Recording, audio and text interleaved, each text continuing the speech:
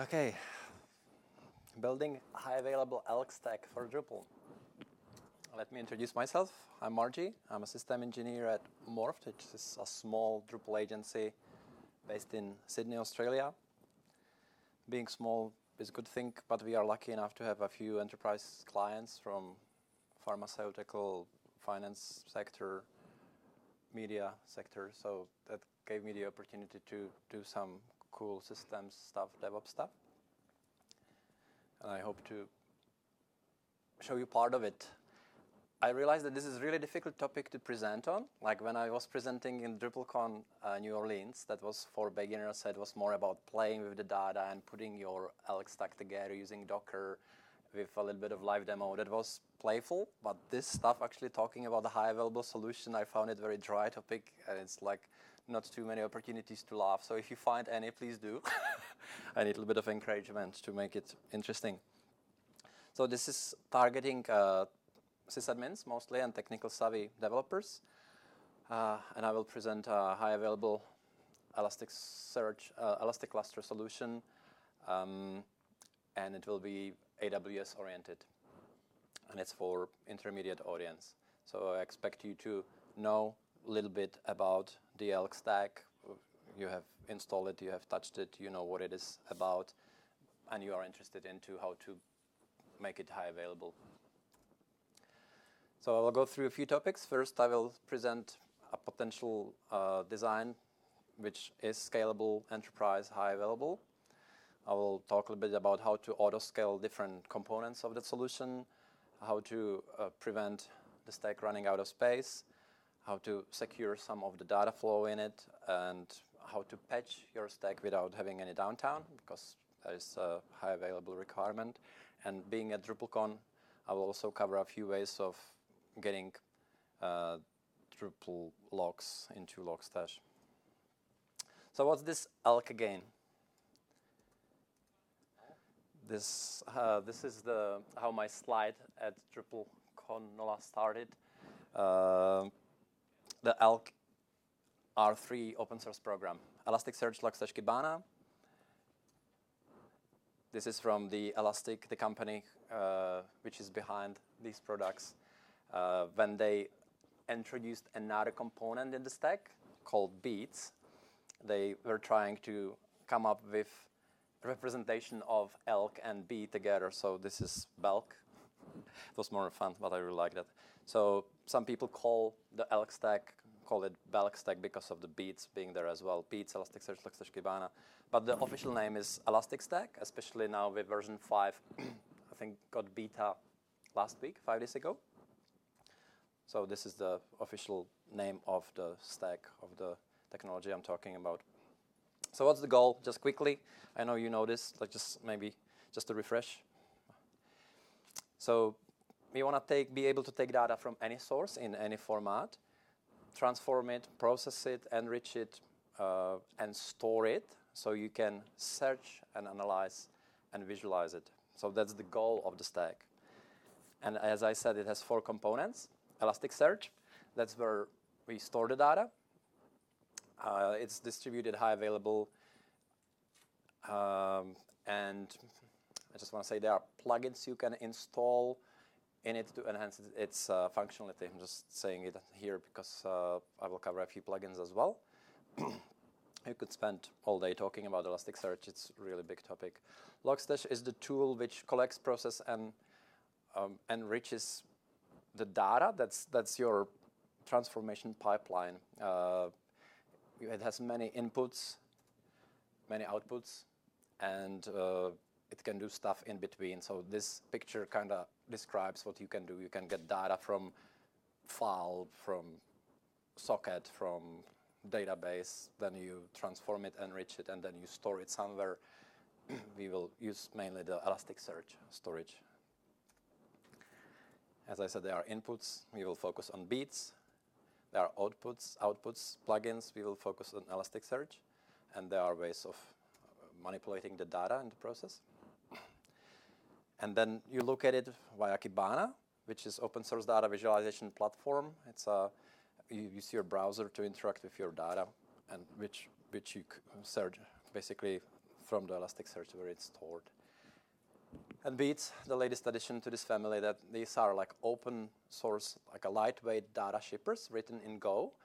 So that's Elastic's effort to, like find a really lightweight way of shipping the data from the source to either Logstash or straight to the Elasticsearch. So say you install little file beat on your Apache log, and it reads your Apache log and streams it to Logstash or Elasticsearch. Also popular, it's top beat, which run metrics and streams it to Logstash or Elasticsearch, so you get some kind of metrics for free. I will show you. So I talked about these 4 components. This is just so you know how they talk to each other. So in Elasticsearch, I have the data. Kibana connects to Elasticsearch and visualizes the data, right? But the raw data somehow needs to get there. So you stream it to Logstash, and you can do it from either beat. You can see that one of the sources has beat, so maybe there is a file beat installed which does that. Or maybe that's the source itself, like maybe syslog streaming it via TCP. It can be the application itself, like opening a socket and sending it to Logstash. Or, as I said, that's what Elastic tries to do. Maybe the beat is capable of streaming the data straight into Elasticsearch, bypassing Logstash, so you have one less component. It's easier. This is just to represent what Logstash does in between. So this is an example of source. This is a log file on an Apache server. And this is, when it goes through the pipeline, I look at it, and I can see this pie chart with response code. So that's what that gives me. So that was just like a quick walk through the 4 components, but I really want to focus on how to build that in AWS and how to make it high available. I thought it would be good to have a use case. So imagine that you have a client, enterprise client, maybe from the banking sector.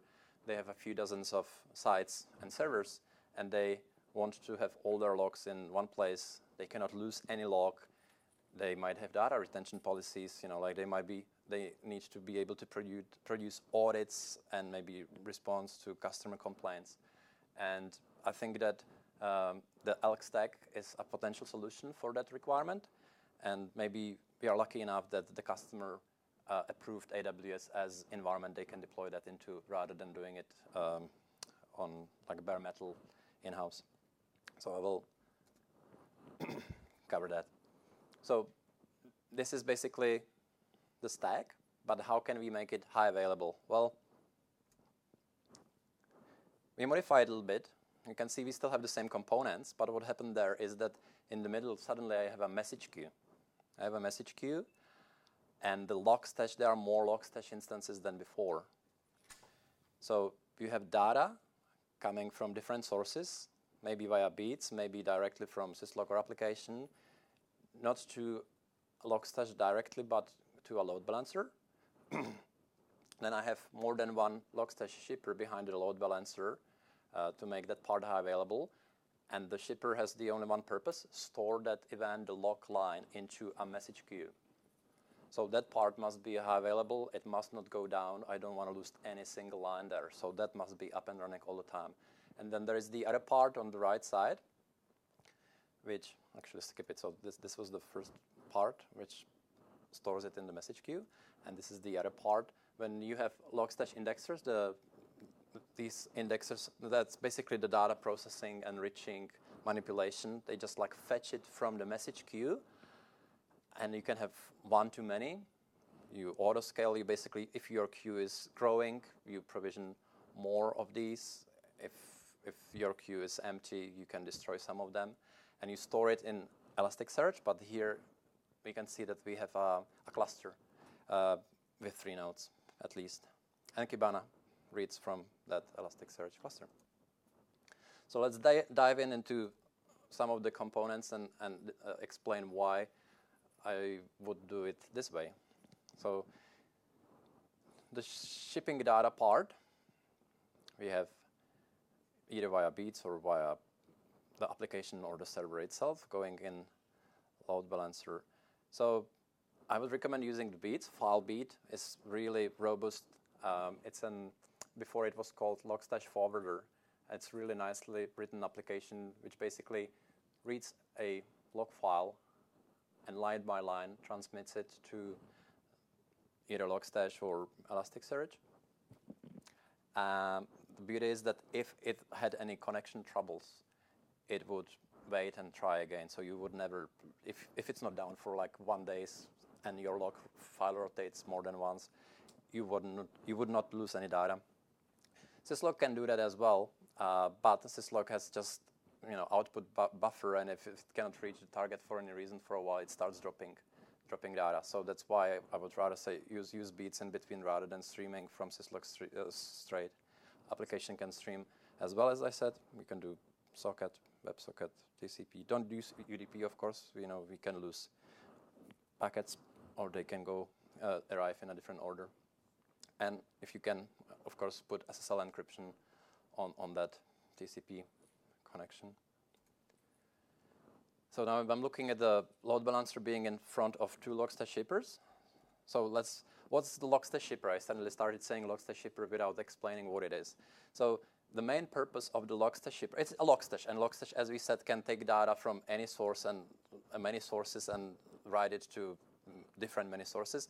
So shipper here is just that ships data from the source to a message queue. So it's really configured in light way. I don't do any heavy processing and a regular expression matching. I just want this to go through as a pipe. So the only purpose of the shipper is there to be able to store it in the message queue in the format the message queue understands. And I put the load balancer in front of it, well, of course, to make it high available. So I can take any, if there is at least one up and running, I can take the others. If they can fail, I can update them, I can reboot them, I can reprovision them. I'm not losing any data. I also discovered that there is a nice ELB supports CPU autoscaling when you use it for SSL offloading. So originally I was experimenting in, like Logstash shipper can be configured to do SSL offload termination for you, right? But that takes a lot of CPU, and it's really hard to scale, because if you have like a sudden spike in data, you want to be a pipe, and it's sudden like CPU requirements, you don't have enough time to autoscale. But if you put that SSL termination in front of that, load balancer happily autoscales for you. So it's a beautiful, beautiful way of using that fact. Also, by using Elastic Load Balancer, you protect yourself from a zone failure. I mean, like if you have 3 shippers maybe, and one zone goes down, you still have 2 zones up, like you don't lose any data. There are some disadvantages of using Elastic Load Balancer. Elastic Load Balancer does not give you a static IP address. Some enterprises want to have, give me the IP address and port so I can open my firewall. Well, you cannot with this. I tried to work around about that by putting like a HA proxy in front of it with EIP, Elastic IP. But then once again, you have the problem of making the HA proxy available itself, and like how do you flow the IP address between these 2 instances? You make it too complicated. So ideally, you don't do that. You don't need that. Ideally, you don't need a static IP address. And also, ELB does not support client-side SSL authentication. So Logstash shipper does. So you might say, well, only clients with the certificates I trust can connect to me. Otherwise, I basically don't establish the connection. With ELB, any client with SSL can connect to you. But you can overcome that. Once again, you know what kind of data you expect. Maybe you have some kind of signature, or you know that the field must have this value. If it does not, you drop it straight away. It's like a lightweight operation. Behind the shippers, we have message queue. That's where all the logs ends up. I selected SQS because it's fast, reliable, scalable, and fully managed message queue. It's surprisingly cheap in the AWS space, and it does unlimited number of services and messages. I remember once being outside, like during the weekend, somewhere in a forest, got a message that I'm not getting data in Elasticsearch, and when I got back I didn't really rush. But when I got back, I found 2.5 million messages waiting in in a message queue because the Logstash indexer went down. I had, like, the autoscaling didn't work properly. And the funny thing is that when I fixed that, the queue got provisioned within a couple of hours, and the client didn't even realize, because they haven't lost any data. There is one disadvantage of using SQS. The SQS protocol is not supported by beats. I'm saying that only because Redis is supported by beats. So if I use Redis instead of SQS, I could potentially configure my beats to stream straight to the Redis queue, and I would make it high available, and I would be able to avoid the Logstash shippers in front of it. So I'm just pointing it out so you don't find out too late. Redis is still very popular for using in this deployment. So the indexer. So the indexer is just like a standalone box which just like fetches the logs, the lines from message queue, and processes it and stores it in Elasticsearch. High availability in this context means that if it's not working, it means that you are, like, a high availability means that you are processing logs close to real time. That's what, in my opinion, the high availability in this case, because it's just fetch, process, store, fetch, process, process. So if you can see that this is nice if you use autoscaling policy here, you can either monitor the amount of messages in the SQS queue, and if it keeps growing, you provision another Logstash instance to help and then terminate it. Maybe you can monitor the CPU of the Logstash instances, and if it's like close to 100% for a period of time, you provision more. And then Elasticsearch. So Elasticsearch, as I said, it's designed to be high available. It's scalable by design. I've seen people using 2 nodes. Makes absolutely no sense. You need at least 3 nodes, because when you use 2 nodes, you either have no high availability or you can get split brain. Like, surprisingly, many people don't realize that. So you want to use at least 3 master eligible nodes. That's the minimum to have a high available. Master eligible means that the node can become master. There's some kind of election going on, and based on quorum, and each node can be either master or data, storing data, or both, or client. Client means that it cannot become master, it cannot store any data, but it can talk to any other nodes, so it's kind of like a smart load balancer. So master eligible means, like, if you're starting, I would recommend just using 3 nodes and configure them to be master and data nodes as well. And it's a good start. And only when you need to grow the size of the cluster, then I would go into 3 dedicated masters, meaning that they will have no data at all, and all the remaining nodes would be data nodes. There is no need to put Elastic Load Balancer in front of the Elasticsearch cluster, and that's because the load balancing is built in. As I said, once again, I have seen how-tos which basically recommend, like, take load balancer, put 1, 2, 3 Elasticsearch nodes behind it, and this is how you talk to your cluster. There is no point in doing this, in my opinion. You just get an extra moving part for no reason, with need for live check, health check. No need, because Logstash supports multiple hosts in its output, so when it's streaming data to the Elasticsearch cluster, you can say this node, and it just rounds robin, sending it there. And also Kibana recommends something else, talking to the Elasticsearch cluster rather than load balancer. I will cover that a little bit later.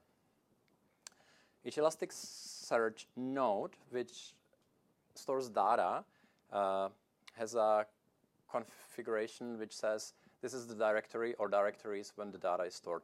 I recommend using SSD instance store for that if that's big enough for you. So EC2 instances, some of them come with local SSD drive which is connected to them, and maybe they can be reasonably big. So if this is good size for you, use that. That's the fastest ever Elasticsearch cluster you can get. Only if, this instance store, of course, it's not persistent. So if you power off that instance, you lose it. But why would you do that? Like if you reboot it, it is persistent, and because Elasticsearch by default has always every single data as it has one replica.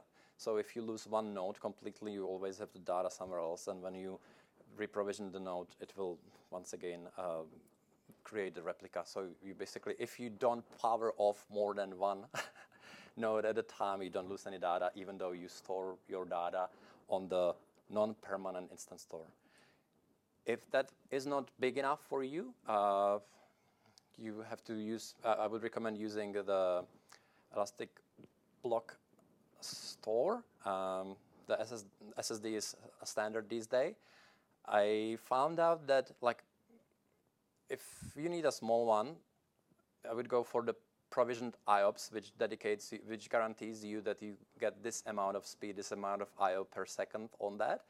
But if you use the general purpose SSD, the bigger it is, the more IOPS you get. So you might find out that if you are using the maximum size of general purpose SSD, you get the same IOPS and speed as if you were paying for the provisioned one. That's good to know. But I think it recently changed, and the provisioned IOPS actually has twice as many IOPS or twice as many speed as the maximum size general purpose one. But when I was looking at it a few months ago, it was exactly the same parameters if you max it out. That was very interesting to look at. I would avoid making these nodes too full. Basically, when it's becoming too full, it becomes more chatty. There is something which is like a watermark at 85%. If a node gets to 85% storage full, it stops writing data and tries to send it to some other node, and maybe you don't have space there. It's better never get there. Basically, have alerts, have don't let this happen. So when you have this cluster, you kind of need to decide how much data you want to store. Maybe you are happy to have only the last 2 weeks of all your traffic or the last 4 weeks. You basically need to decide how many days you want to store. And what you don't need to store, you can create a snapshot of. So there is this snapshot and restore module, which is built in Elasticsearch, and that allows you to create snapshots in a remote repository. And it supports several backends. And in my opinion, if you install the AWS Cloud plugin, you have the ability to create S3 backup. So you basically say whatever is you create backup maybe every day, snapshot every day, and then delete everything older than 30 days. And you know that if somebody needed to go and search the logs from last month, Monday, you just restore from the snapshot. There is a really nice tool designed for that called Curator, which is the perfect tool for creating and deleting snapshots and operating on Elasticsearch. I highly recommend using that one for maintaining the space. I have Curator running, basically saying delete everything on that index, which would take more than 800 gigabytes. So I don't limit it to number of days, because you might get a surprise spike in data can fill your disk, but I limit it based on space. So I know, yes, what can happen that suddenly instead of having 3 months of data, maybe I have only 2 because there was a spike I didn't expect, but I will never get in a situation when my cluster gets full. Okay, as I said, you can talk about Elasticsearch all day long, and I'm definitely not the guy who has the knowledge to talk about Elasticsearch all day long, but I covered the don't and do, in my opinion, I learned with this deployment. And Kibana, I have to admit I have run in Kibana as a single instance and it never died on me, but I'm ready to reprovision it very quickly by running a simple script which would just provision a new one. If you have many heavy Kibana users, just put a load balancer in a few Kibanas and maybe you would autoscale them. When you have Kibana, you think, how do I connect it to the cluster? Because my first thought was, okay, I use the load balancer in front of the cluster. That's the not recommended configuration. Then I'm thinking, somehow it would be nice if it talked locally to a Elasticsearch node, and they actually say, you know what, provision a new Elasticsearch instance on the same box your Kibana is, and configure it to be the client node. So that cannot become master, it cannot store any data, but it's the smart load balancer which can see the all other members of the cluster and routes your Kibana requests smartly. Progress check. When I was reading about how to present to a technical audience, they say make a joke, and I could not figure out what kind of joke I can make related to Elasticsearch and ELK cluster. But I have a colleague who have been to many DevOps sessions today, and he said that there were some people sleeping and leaving. So I think if it happens to me, I won't feel bad. So that's my joke.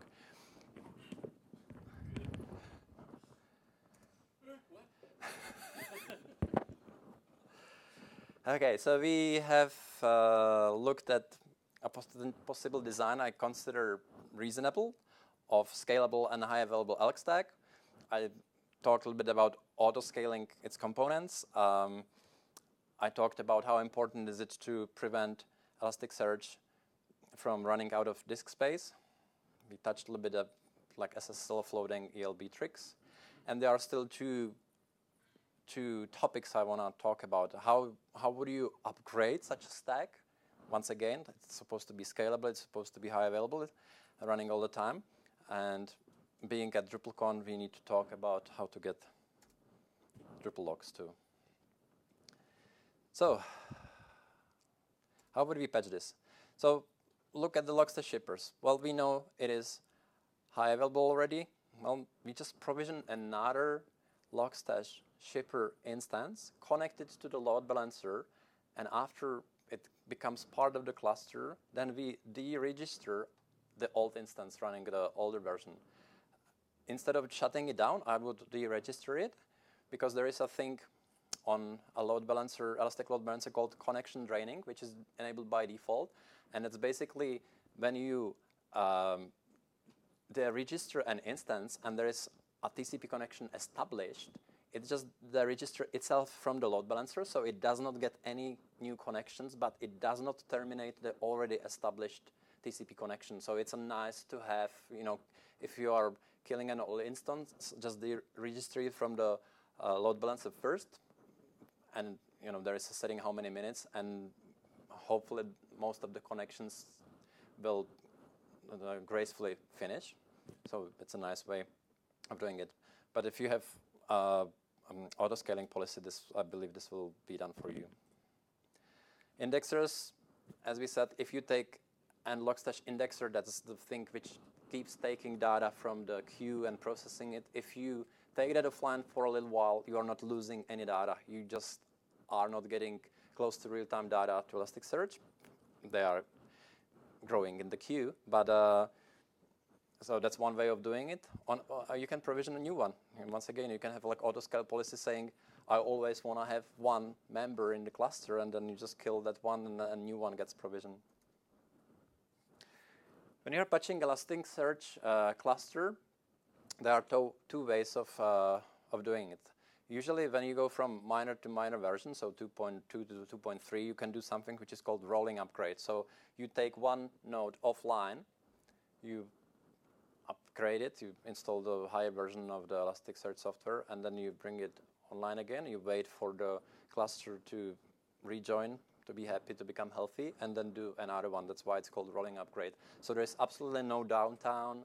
You still can write into it. You can still search from it. Like, you cannot see anything, maybe some performance degradation, but there is no outage at all. Opposite to that is full cluster restart. You have to do it usually when you go from 1 to 2, or maybe like 5 is going to be released very soon. I'm pretty sure that you will have to do full cluster restart. And I got burned by that. If you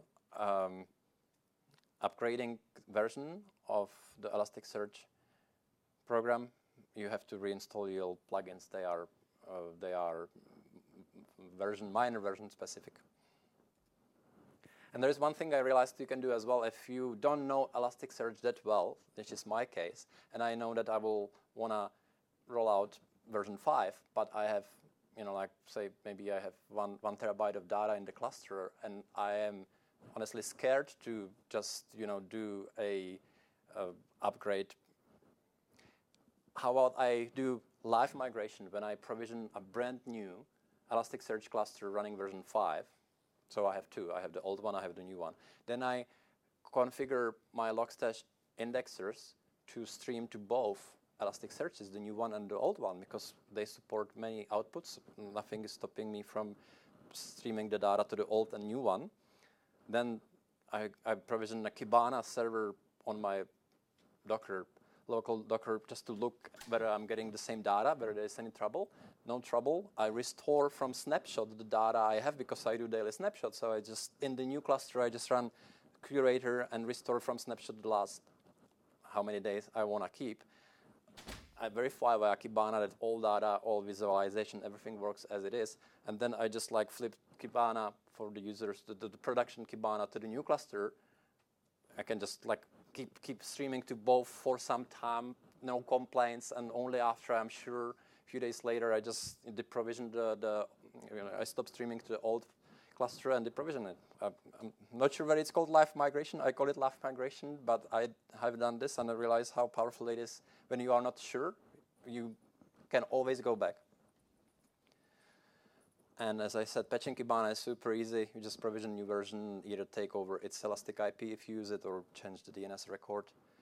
If you use Route 53, you can do this automatically, and then kill the old one.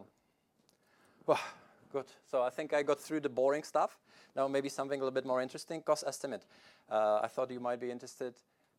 Don't get scared. Just before I will show you the numbers, please, my numbers currently are something like that. I think let's say that I store about 500 gigabyte a month, and of data in my cluster, and I want to keep it for 3 months. So it's already 1.5 terabyte of data. And it gives me something about close to 200 events per second coming in. So that, of course, costs me CPU, costs me memory. So if I look, and let's look at the solution. So this is the minimum number of components I can do. 2 shippers to be high available, 1 Logstash indexer, maybe it can. So that's already 3 EC2 instances. Minimum 3 nodes for Elasticsearch, that's 6, and 1 Kibana. So I cannot go under 7 instances, whatever I do. So this is the rough estimate of the cost per month in USD dollars. So as you can see, I'm using C4 large. These are big instances, that's why it costs so much. But I'm getting to 3 times 3 times Logstash, 3 times Elasticsearch. That one is, they have 16 gigabyte of memory. That really like memory. They like memory a lot. And you see Kibana doesn't take anything. It's on T2 small, very happy. And then we have 3 1 terabyte EBS volumes. They are also pricey. So that's together makes, and the SQS load balancer S3 traffic that doesn't do anything. So in total it's 1,200 a month roughly. So it would be close to 1,000 euro a month. And I can probably buy, if I had much less data, but still wanted to keep it high available, so I cannot change the number of instances. But I probably don't have the SSD EBS. I would have just the local SSD drive. I think I can go to half, maybe 1/3. That means 400 USD, but not below. So this is the starting price of the solution, in my opinion. There are alternatives. Elastic, the company behind this, offers Elastic Cloud, which is hosted Elasticsearch and Kibana on AWS. But note that there is no Logstash. That's why they host it as a software as a service, and it starts at $45 per month, and it is high available. It gives you, your Elasticsearch and Kibana and some security as well. There is no Logstash, and that's why I believe that their shippers are being designed in a way so they can stream straight to Elasticsearch. Because if they don't host the Logstash, there is no way how to do that easily. They try to figure out how we can get the data straight to the Elasticsearch, having the logic already on the shippers when the data source is. Then we can avoid Logstash completely. and people are still happy, and we get our money. So really nice and smart. And there are these platforms also like Logly, Sumologic, many others I don't have experience with, and they also start at something small. At least I checked 2 of them, like maybe you can start at 50 or 80 a month, but when you start playing with how many days I want to keep and how much data I have, if I put the bars to the similar numbers I keep in my cluster, I was also getting to something similar, about like 1,000, 1,200. So of course they have condensed infrastructure, they can be more competitive. You please do not forget that by doing this in-house, your time is an extra cost. It's not something you walk away from, So you have to consider that when you are thinking whether you want to do it yourself or do it somewhere else. A few compliments. Monitoring. I think it's like a must-have. You cannot run this without monitoring.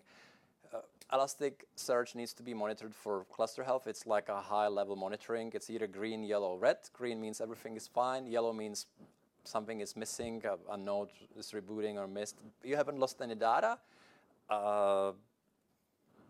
Everything still works fine, but you have no high availability. And red is there is a problem. Data inconsistency, you cannot write. So you need to definitely monitor that. I would alert at least at these few things, like the status of the cluster. I would alert on disk usage and inode usage. I would also alert on Kibana availability, especially when you have management looking at it. And if you know that you are getting 100 of events per second, for example, it's very likely that if you look at the most recent record in your cluster, it won't be older than 5 minutes. So it's a good test to run, like every now and then, like what is the youngest entry in my cluster? And if it's too old, I can see that the data is not coming through. There is also something which is called Logstash heartbeat. As I have one Logstash shipper here and Logstash indexer here, like Logstash has a heartbeat output plugin which just injects a message. So that's in front of the queue, and the other one processes it and realizes it's the heartbeat, and so you can monitor that as well. Actually, I do have that in place. And you need metrics for figure out what kind of instance, how much memory, so CPU load, swap, all this. And Elasticsearch is like a lot of, like Elastic, the company behind this, has really good documentation, I have to say. And there are like pages of what you can monitor, and like the bigger your cluster gets, the more you need to monitor and understand what's going there. JVM performance, all of this. This is just to show you what you can get for free. This is metrics which you get when you use the file top beat beat. So here you can see that I'm comparing 2 Logstash shippers and 1 Logstash indexers. So the shippers being behind the load balancer, you see that the CPU, the load is copies each other, and even the indexer is like somewhere else. You can still see that it still relies on the amount of data flowing through that solution. It's nice to see. But please realize that you need to, if you want to use this, you need another little ELK somewhere else. You don't stream the metrics data to the same cluster you want to monitor, because if it becomes broken, you have no data to look at, of course. It's very tempting. And they try to use Kibana and give you these nice visualizations. Some of them make sense to sysadmin, some of them don't. But this is available and it costs close to 0 time to put together. There are like a few Elasticsearch plugins, web admin plugins. Most popular, one of the most popular is Kopf. It gives you this overview. I can see that my cluster is red. I can see the data distributions, if it was relocating, or like I would see what's happening there. You can see that I have 3 nodes. I can see ES32 in the middle is the master currently. Heap usage is 52. Disk usage is like 50%. I have 1.5 terabyte data in the cluster and 2 billion documents. So that's something you put on the dashboard. Elastic headquarter, similar statistic. You can see that like how much a top beat index costs you per day, 2.3 data. Of course, it's irrelevant, depends how many nodes you have, but you can see what it costs you on space. Good. So I think we are getting there. Drupal watchdog logs. How do we get them in Drupal? How do we ship them to Drupal? There is this Drupal DB log input filter in Logstash. Don't use it because, as you can see from the syntax, it tries to connect straight to the database and fetch the lines from the database. So that's something which should not even be possible in production situation, and you should not have DB log enabled anyway, right? So just to, so what I recommend is syslog. You enable the syslog module, make it stream to the server's rsyslog or nglog. I would configure the rsyslog to create a dedicated file. Like here you can see I'm creating like varlog Drupal log. So that gives me, of course I could use this default syslog and then, you know, like if all the syslog goes to Logstash, I then parse it. But why would I use like a CPU power to distinguish between, oh, this is Drupal, this is PHP, if I have the luxury of streaming it from a file and tag it saying, this is Drupal. So when I get it already in Logstash, I already have the tag, I already know that this is Drupal. It doesn't cost me any CPU to find out. And also, if I actually use FileBeat on that file rather than configuring the syslog to stream directly, as I mentioned before, it's more reliable because FileBeat is designed to wait if the cluster, if the connectivity is bad for some kind of reason, while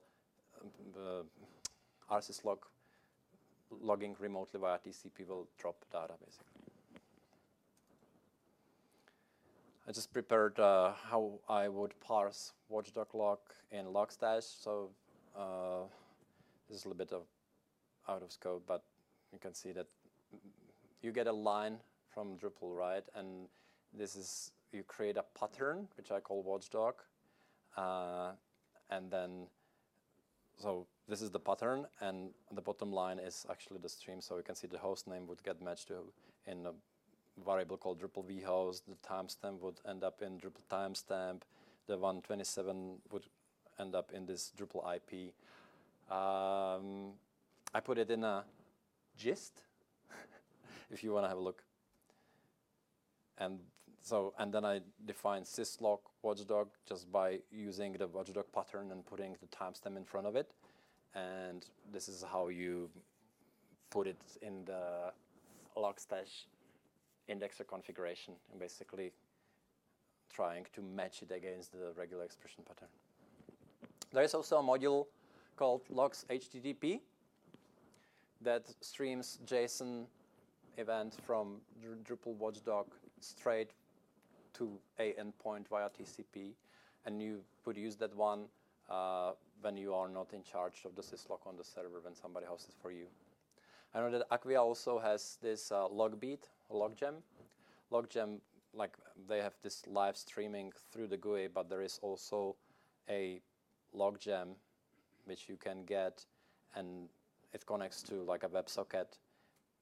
So you can get the real-time, close to real-time stream of logs from your potential Acquia subscription to a file somewhere and then get it to your Logstash.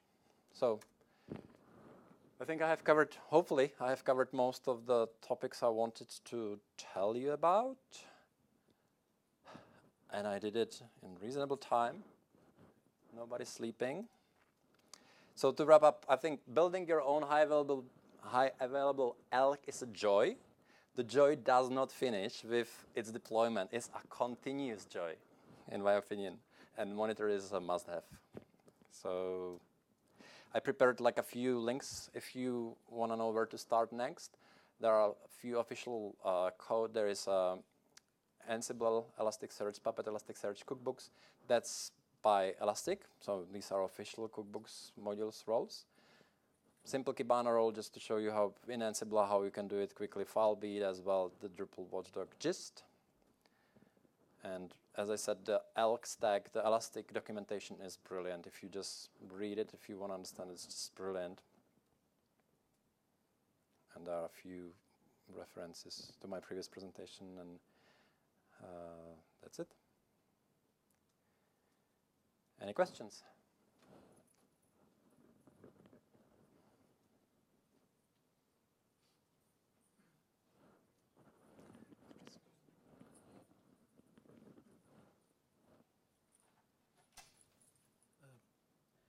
So I have two questions. The bits that you were showing, the file bits to deliver to the Logstash, can you configure them to that they deliver chunks of information so that it's not every line that is registered by the Apache, but like use them as a buffer to have like 5 mega and then you make one transaction? And the second part of the question is, does it work over HTTP, HTTPS connection with a, we have a proxy actually issue, and we don't want to ship every line through the proxy. So our idea was if we can pack them in a chunk of 5 mega or 10 mega and then ship them through the proxy so that we have one connection and we probably not get fired by the other team that is managing the proxy. Okay, I understand the question. I am not sure. I think you can define the chunks, but if you cannot, I would have a log rotating policy which would create me chunks in a size. Because you can, when you stream from file beat, you can use regular expression as well. So it keeps matching all the names. So maybe you can have a log rotate policy that you create like a new 5 gigabyte big and give it this name, and then the file beat realizes, oh, there is a new file and streams it at once. That would be my way of getting over the first requirement you had. And whether it supports HTTPS instead of TCP, that part I don't know, but I would check the documentation because as I was checking, it supports TCP with SSL, it supports Redis, it supports Elasticsearch, so it's possible that they will keep adding, you know, like as I said, they try to avoid using Logstash to be able to stream directly, so it's likely that the beat might support HTTP as well. Okay. And can I ask you as well, you said that you can actually get rid of the first load balancer and the Logstash if you use Redis directly. Why don't you do that? Because why do you complicate your... Understand the question, so let's go back.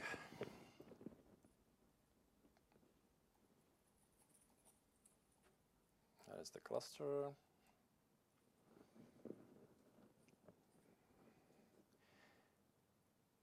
Honestly, when I found out that there is this SQS and it gives me this unlimited storage and it's cheap, I thought that it's better for my case than using Redis, which I would have to make high available. I think AWS probably supports high available Redis, but the auto scaling is not there. Like I cannot be sure it can cope with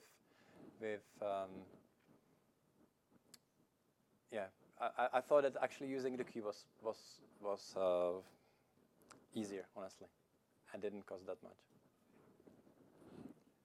Plus, I like yeah. That's the answer. Okay, guys. Oh, one more.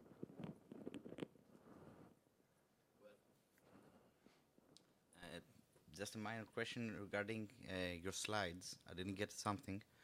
The first one is that you said that Kibana recommends running on a local ES node, but on another slide you said that don't run Kibana on existing ES node, master node.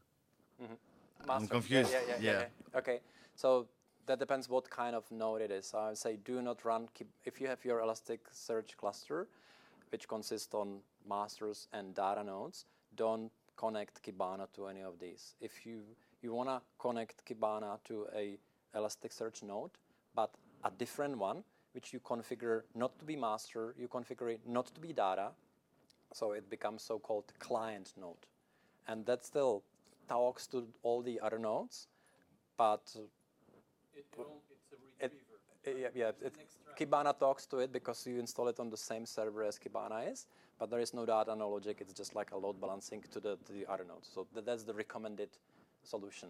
So it should be quick since it is local, but it won't be a master node in order to retrieve data and do the heavy work. Yes, so no master and no data. Okay. Just like it's basically like a load balancer, internal load balancer within the Elasticsearch cluster. And Another question that I don't know it's in scope of this presentation. Do you have any way to query Elasticsearch via JSON or REST services in general in order to retrieve data that has been indexed? Because from what I see, Elasticsearch has a magic to combine data from several sources, be it an Apache server or MySQL or PostgreSQL or whatever system that you have. So all data are already indexed on the Elasticsearch. Can you use these indexed data somehow with an API to, present it, I don't know, on a Drupal site or something like that? So. Okay. I know it's out of scope, but as I said, I don't understand Elasticsearch that much, but I know once again you can use Logstash and use the Elasticsearch input plugin. So you can basically have your Logstash hooking into Elasticsearch and read already existing data through that and deliver it somewhere else. That's one way of getting that.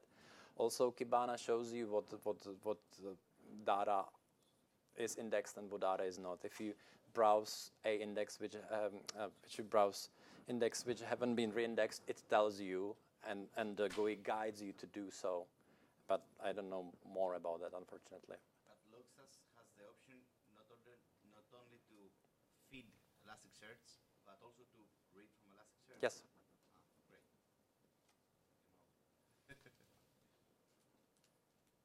Okay, guys. Thank you.